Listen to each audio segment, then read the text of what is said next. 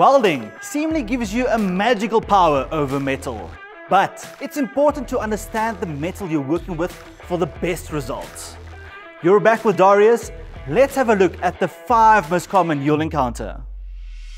The most used metal in welding is carbon steel because it's affordable, compatible with all welding types, and suitable to various applications. A drawback is that it can rust easily. If rust is a concern, stainless steel may be a better option because it is corrosion resistant.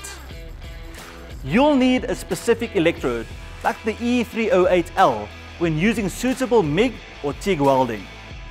Then we have aluminium, lightweight and corrosion resistant. This metal needs a high heat input and is best tackled with a TIG or MIG welder with a special spool gun or push-pull gun.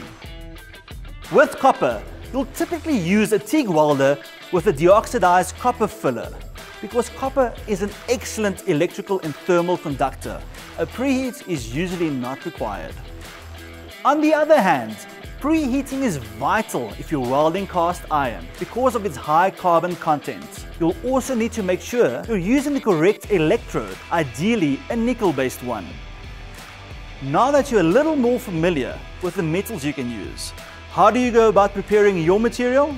The first step is to remove contaminants by cleaning off any oil, grease or residue with a solvent, like acetone or specialized metal cleaners.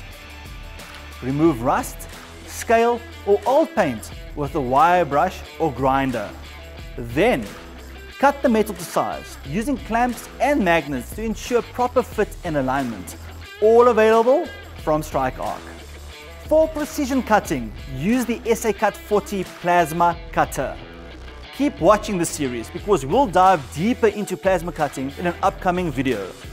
So, continue enjoying these tutorial videos for this and other important welding topics.